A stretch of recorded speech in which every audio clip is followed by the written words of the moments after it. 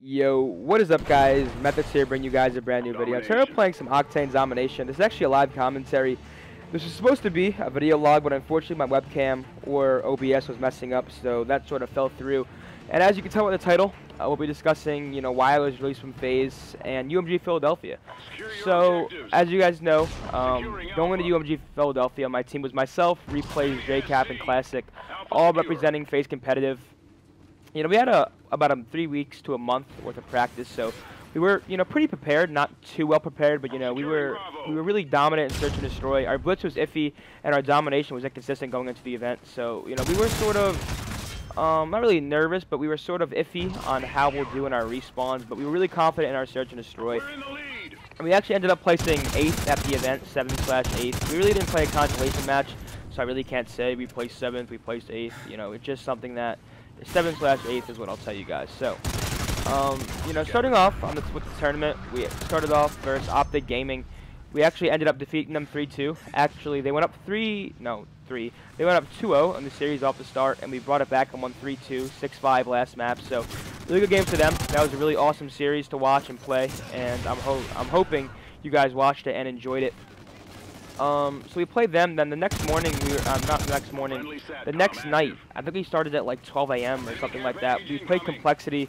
We actually went up 2-0 in the series, and they actually ended up coming back and winning 3-2 in the series. They won 6-5 last map. We were actually up 5-4 last map.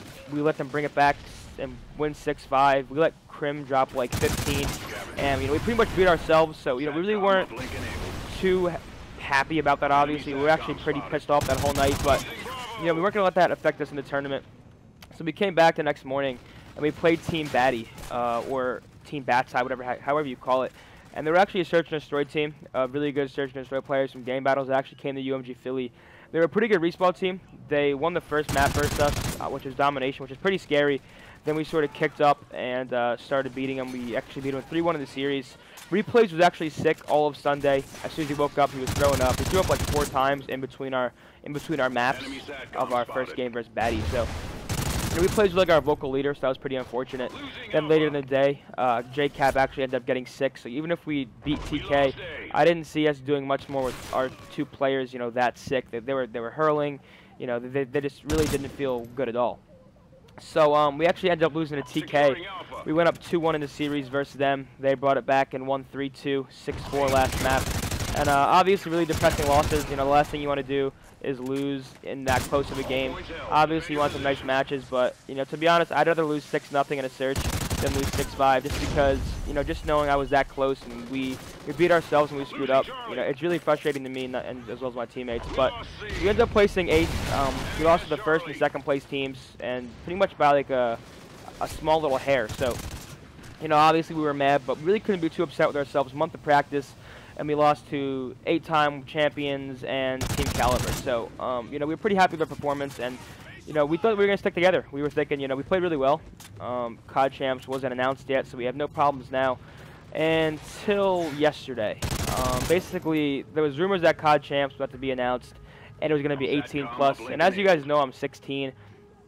Before I joined FaZe, we made it aware to each other that I was 16 and that it would probably be an issue down the road, but our plan was to get a fill-in. But after the team thought about it, they thought, it's better for us to just pick up a new teammate and practice with him the whole time, all the way up to championships. It's the biggest tournament, which is totally understandable. Obviously, I was a little ticked off and upset just due to the fact that, I was let go. I wasn't mad at them due to the reason. I was sort of mad at the system more so than them.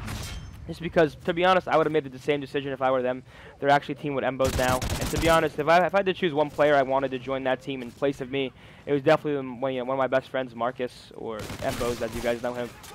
But, going on, so I was released due to age after placing 8th. It sucked.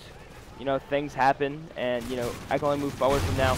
I made some pretty emotional tweets, such as, why do I bother playing anymore? I was dropped through the day I was born.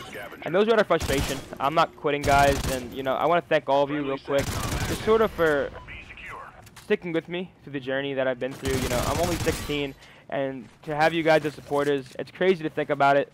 I've had more success than most players. I have a bigger fan base than most players, and it's pretty awesome to think about it. And I can only think about great things in the future.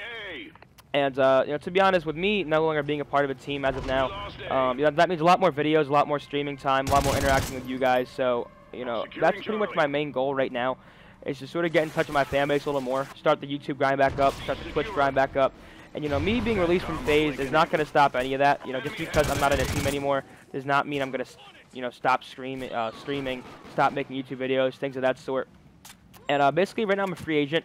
I'm not sure what I want to do yet. Obviously, if you guys, you know, follow the competitive scene, you'll know players like myself, Heist, Spacely, Slacked. You know, we're all free agents due to us being young. A player like Huddle, not Gucci, Chino, Nifty, all free agents. So I'm not sure what I want to do.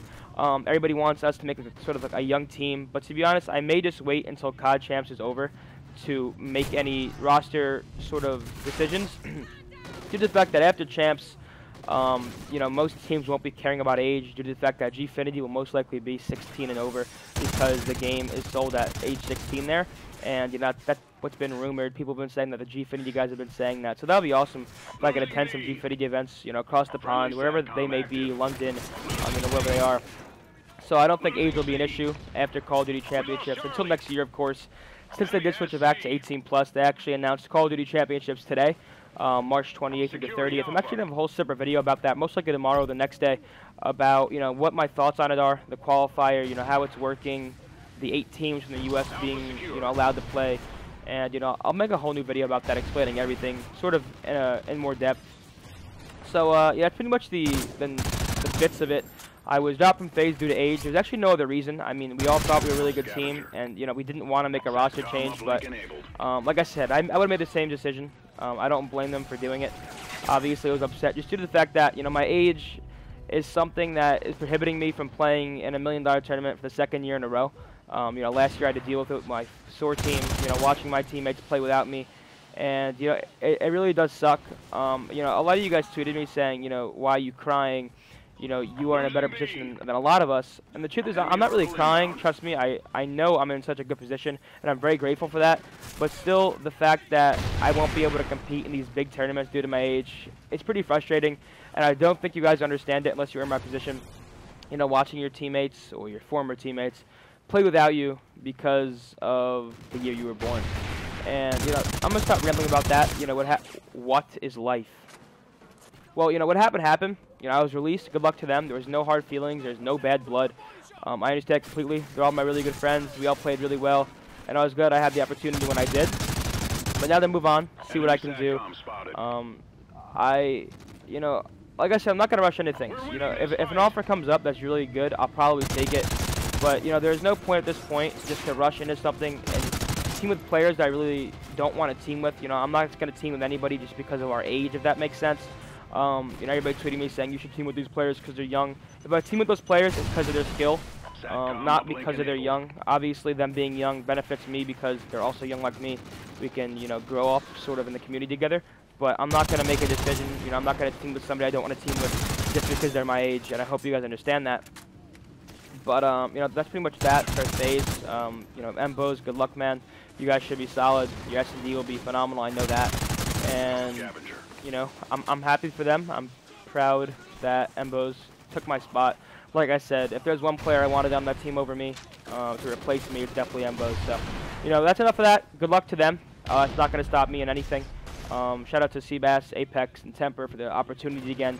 After I ruined it the first time by, you know, being immature about things after I was released back in June or August, whatever that was. So, you know, UMG Philly was great. You know, placing 8th. You know, obviously, I've had better placings. I placed 2nd at the last UMG I attended, so we didn't do as well as that. But, you know, the teams we lost to, really respectable, top-notch teams. So, you know, nothing to be ashamed of. And, you know, I'm hoping I will find a team soon.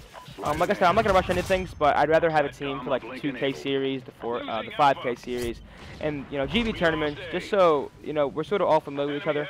I don't have to go into each tournament with a pickup team.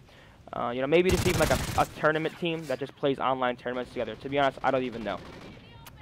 But this game was coming to an end. I think I went 38-14. Obviously not the greatest. Like I've told you guys many times, when I do commentaries, I sort of focus on the the commentary more than the gameplay. But thank you guys for watching. Make sure to drop a like, comment, and subscribe. And I hope you guys all continue to support me with or without FaZe. You know, you guys are the reason I do this. I don't get any money from Twitch, any money from YouTube, and if I do, it's very minimal. So, you know, thank you guys for watching yet again, and you know, hope to see you guys tomorrow on the next video. And peace out.